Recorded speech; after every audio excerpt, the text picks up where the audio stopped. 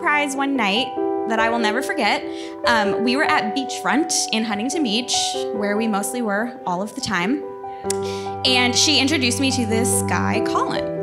And later in the night, she comes up to me and she goes, "So what do you think of Collin?"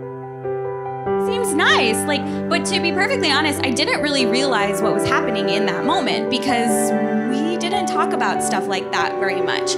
So I didn't notice that was really pivotal. The fact that my sister was asking me about a guy that she liked. 10 years later, here we are. And we have been through a lot together. We have done wonderful things. We've bought houses, we've started companies. We've lost a lot of people that we've loved, which has been rough. But I do have to say that Daddy would be so proud of you. And he would be overjoyed to have you as an official second son. I met Collin a few years ago, and I'm not sure if you've ever met somebody that you just click with. We clicked. We have the same vision. We have all these things that we had in common. And as I got to know him, he told me about his girlfriend. And I'd never met her, didn't see her. I ended up in Pleasanton when he hired me at his company. And I met Leila, and I thought, this is beautiful. They had the best vibe that I've ever seen. The two of them have embraced me as family, as best friends, as confidants, as keen, as you will hear it many a times. But I could not have picked better friends, better sisters, better brother than the two of you.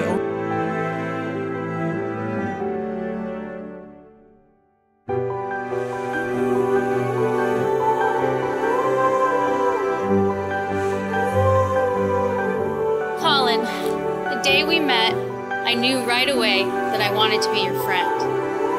Not just because you were so good looking, a Greek god, as you like to describe yourself, but because once we started talking, we didn't stop.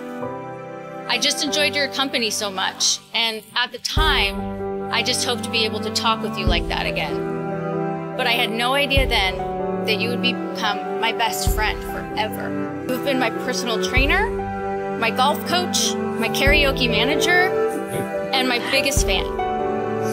You have pushed me to do better and be better. You never give up on me, and because of that, I have been able to do things I never thought I could do. And I have become a better person for it. So Collin, today, I take you to be my best friend, my faithful partner, and my one true love. I promise to encourage you and inspire you and to love you truly through good times and bad. I will forever be there to laugh with you, to lift you up when you are down, and to love you unconditionally through all of our adventures in life together. And I promise to do my very best to not leave coffee cups all over the house. Thank you for being my partner in this life. I love you, my doodle.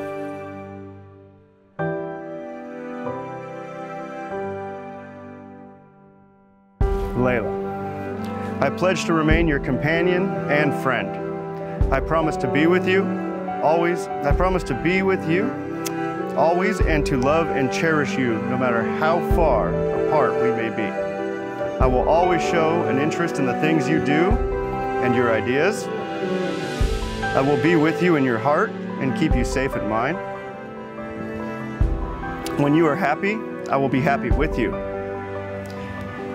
When you are sad, I will make you smile. I will encourage you to continue growing as an individual as we work together towards our mutual goals. I will always stand with you as your friend and husband and acknowledge that your choices are valid ones. I promise to give you love, honesty, trust, and commitment. And I promise to keep our lives interesting and adventurous as we grow old together.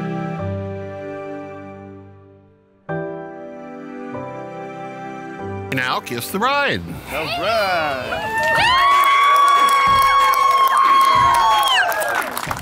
Mr. Collin and Mrs. Leila Weiner.